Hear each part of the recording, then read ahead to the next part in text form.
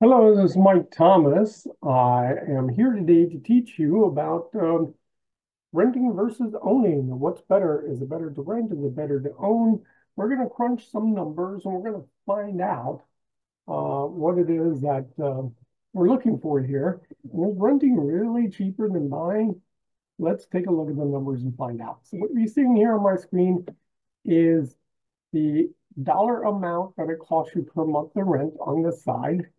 And across the top, it's year 1, 2, 3, 4, 5, 6, 7 across.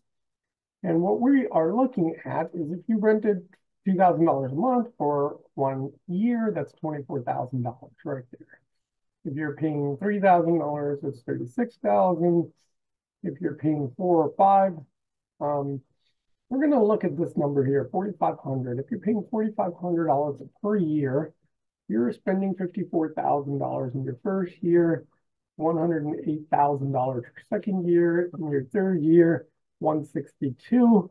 I hope you really don't go over that because it's a lot of money to be spending. Now, what people are always saying is, I don't want a mortgage payment, but a mortgage payment is basically a rent payment. You are paying a mortgage. It just may not be your mortgage you're paying. It's probably your landlord's mortgage, taxes, insurance, HOA fees, and everything included, and probably a little bit of profit in there for him as well. So let's take a look at how much does it cost to buy.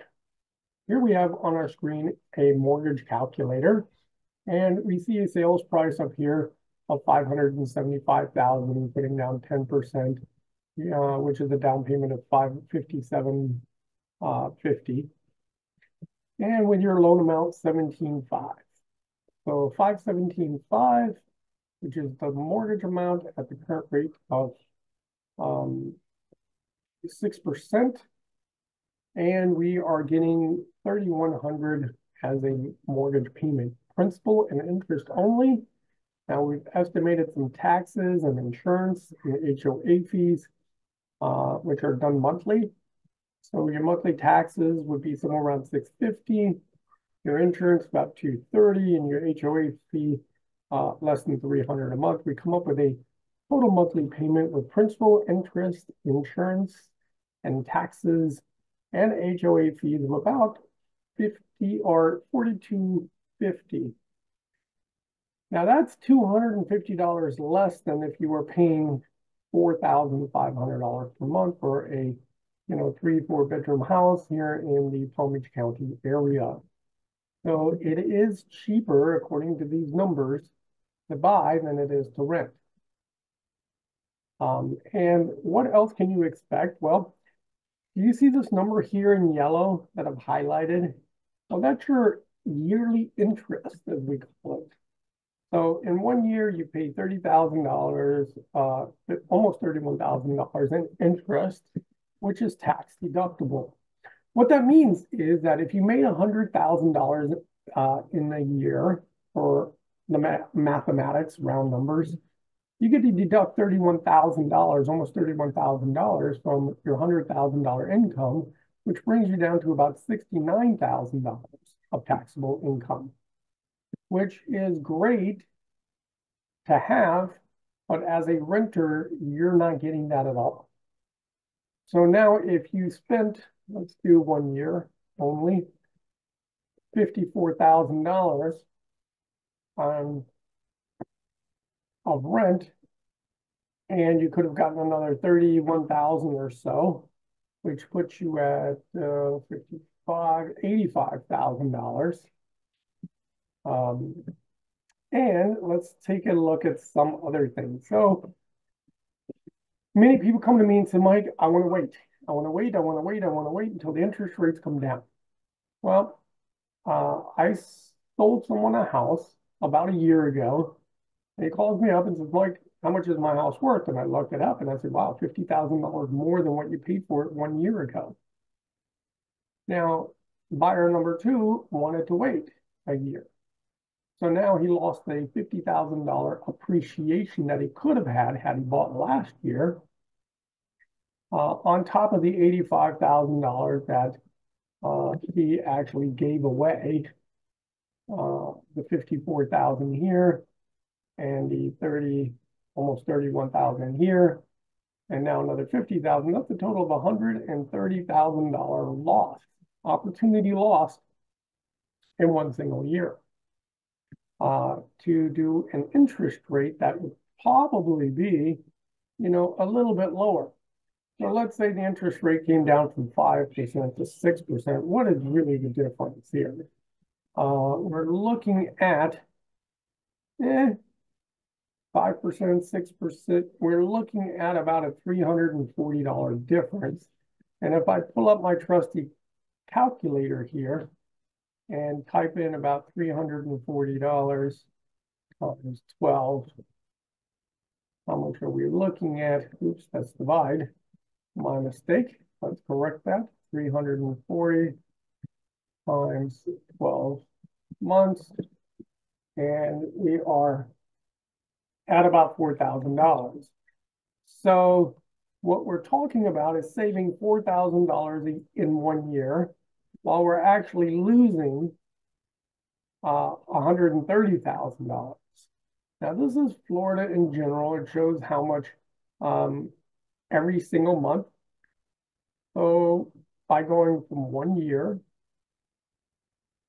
we're looking at a 2.1% increase in March, 0% in April, 0 in May, 0 in June, 0.7% in July, 2% in August, and so on and so forth. Now, if we added up all of these numbers, what we would come up with is over 10% per year of appreciation. And that's the entire state of Florida, averaging all single-family homes here. But let's take a look at our neck of the woods, Palm Beach County. Let's take a look to see what's happening here. And we hit apply. Now, wow, these numbers are incredibly high. Palm Beach County is very expensive, and every single month we're seeing appreciation over last year.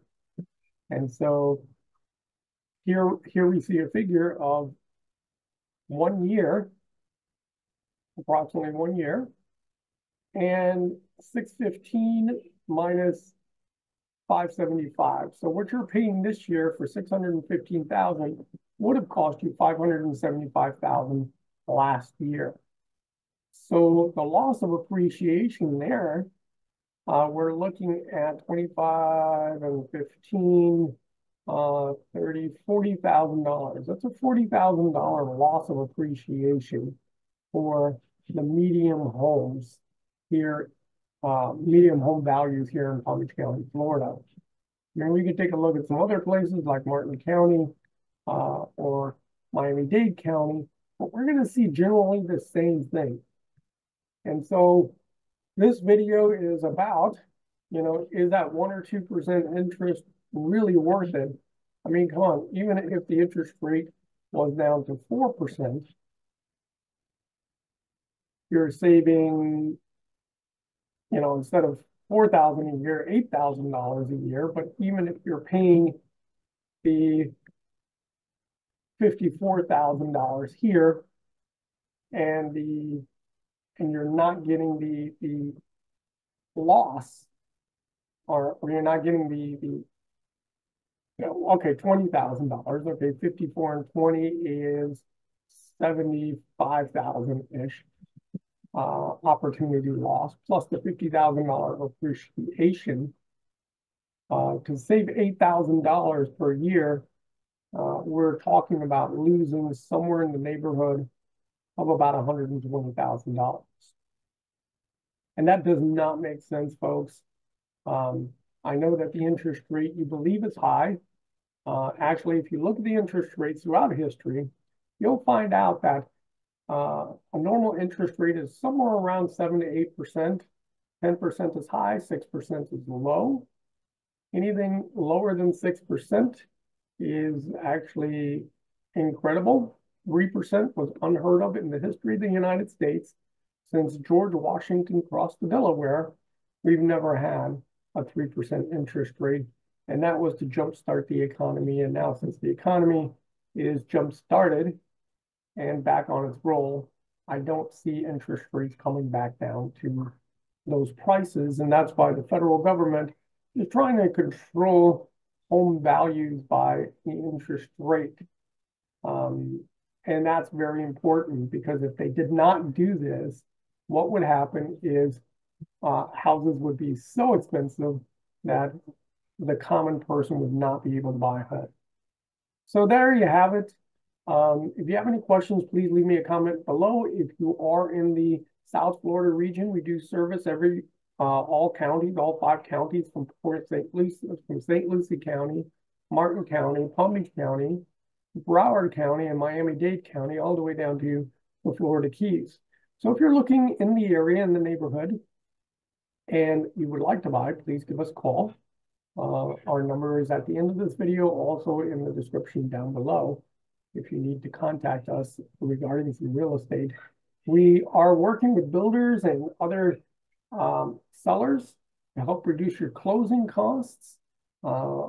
Last year, we actually had most of our buyers paid hardly anything in closing costs.